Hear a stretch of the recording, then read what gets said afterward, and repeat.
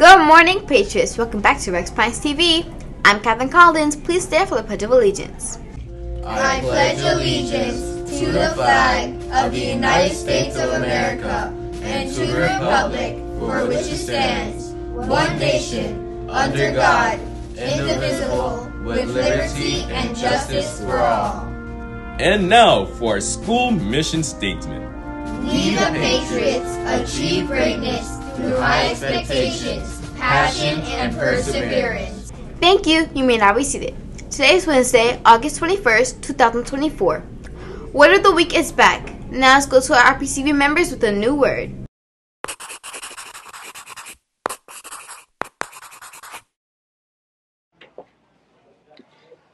Civics is so boring. I mean, it's not that bad.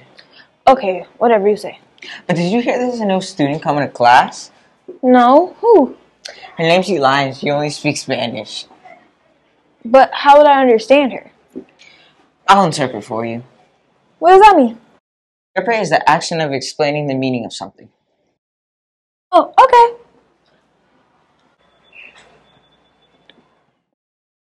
Class, we have a new student. Let's make sure she feels welcomed. Hola, me llamo Elia. She said, "Hi, my name is Elia." Well, hello, Elia. I'm glad you're here. Why don't you sit next to Giselle right over there? My name's Giselle. Yo no entiendo mucho el inglés. I don't understand Spanish. Camila, can you interpret what she said for me? Oh, sure. Can you say that again? ¿Eh? Oh, okay. Yo no entiendo mucho el inglés. She said she doesn't understand English that much.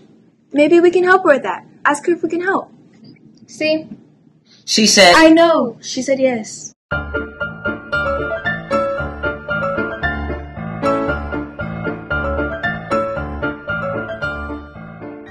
What a new amazing word. Now see what history was like with Noah. Thank you, Catherine. What's up, Patriots? Today in history, on August 24th, 1959, Hawaii became the 50th state. Before it became a state, it was called the Sandwich Islands. It got its name from the British Earl Sandwich. You may know Hawaii for its volcanoes, but it has many other stuff, like its beautiful beaches, its peaks, and more. After it became a state, it homed over 1 million people, and 9 million people visit each year. Wow, have you ever been to Hawaii before? Let's go to Kayla for today's lunch. Thank you, Noah. Today's lunch is chicken patty sandwich, turkey and cheese wrap, steamed corn, fresh broccoli, garden salad, ranch dressing, and pineapple tidbits, and your choice of milk. Tomorrow's breakfast is whole grain donut ring, cinnamon toast crunch, graham crackers, fresh apple, mixed fruit juice, and your choice of milk. Bon appetit! Now let's head back to Catherine. Thank you, Kayla. That sounds like a taste of my heart. Remember, Patriots, there is no chewing gum in school. Don't be chewing like a villain and do the right thing. Same goes for phones. Make sure they're off and away. And only wear a school jacket or sweater. This week will be all about code of conduct. Today's lucky grade will be 6th. Pay attention. Good luck. Today, grades 1st through 4th will be continuing their NWA reading. Good luck. Now let's check today's weather with Hadassah. Hi Patriots, today's weather is 94 degrees Fahrenheit with scattered thunderstorms. I hope you have an umbrella.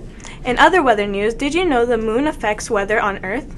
Although the moon is miles away, it still has a significant impact on Earth. The moon's gravitational pull causes the high and low tides we see in Earth's ocean. This gravitational pull also keeps Earth tilted on its axis, which causes our seasons to occur. Without the moon, the Earth's climate would be very different from what it is today. Who would have guessed the moon could affect us from so far away? Let us wish our Patriots happy birthday with Elia. Thank you, Hadassah. Today's birthday boys and girls are Maxwell Artidiello and Armeli Cuero. Happy birthday. Now let's go back to Catherine. Now let's go and interview with our questionnaire, Jaislene. Patriots, welcome back to Let's Talk. I'm Jaislene Peña. Some of you know that we have new teachers and students at the school. So for the next couple of weeks, we're going to be showcasing some of our new teachers. Today here we have one of our new second grade teachers, Miss Monroe. Hi. Hi, how are you? I'm good, and you? I'm good. So how has your experience in this school been so far? It's been really good. I have a great group of students. I like my team, and I like a lot of my coworkers here, so I've really been enjoying it. I'm glad you're enjoying it. What made you want to be a teacher, and what do you like most about teaching?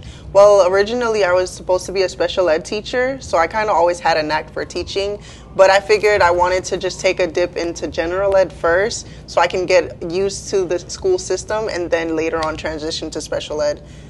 Well, it's good to start new things. We saw that you decorated your classroom Inside Out theme. Can you tell us more about that? Honestly, really loved the movie. I think it was a great movie. It was a great representation of how to explain emotions, and children are very emotional. So I figured I want my kids to be emotionally intelligent, or at least start with that. So I just figured, well, why not? It's a fun way to decorate your room, so yeah. That's a great explanation. Do you have any hidden talents or hobbies you could tell us about? Well, I like to draw or paint or anything art really, because I've done ceramics and graffiti and yeah, anything with arts. That's really cool. The last time we met, we spoke about how you used to be in a wheelchair. Can you tell us more about that? Yeah, so I was in a wheelchair since first grade till about 3 years ago. I was misdiagnosed with cerebral palsy, but I continued to search for new doctors and advocate for myself, and then I was given the correct diagnosis and the proper medication that allows me to now walk. We're glad that you're okay. Lightning round questions. Invisibility or super strength? Invisibility. Polka dots or stripes? Stripes. Disneyland or Universal? Universal. Wingstop or Chipotle? Wingstop. Pirate ship or spaceship? Spaceship. I had an amazing time interviewing you today. Patriots, remember, if you see Miss Monroe in the hallway, say hi. Bye! Amazing. Make sure to greet Miss Monroe when you see her in the halls. Great job for a first interview. Patriots, here are your past expectations. It represents present yourself positively, act kind towards others, treat the schools right respectfully, and succeed at everything. Congrats to Miss Eugene, Miss Sands, Miss Walker, Miss Mannon, Miss Fletcher, Miss St. Louis, Miss Danquois, and Miss M. Williams for getting the correct answer to the daily challenge, which was, what identity document is required to travel to different countries around the world? The correct answer was a passport. Now for today's daily challenge. Daily Challenge. What food could never go bad? Teachers, please send your answers to pinesdalerenaissance@gmail.com before 9 a.m. in order for your answers to be reviewed. Winners will be announced on next morning announcement. Everyone at RPTV would like to wish you all a wonderful Wednesday. Have a great day!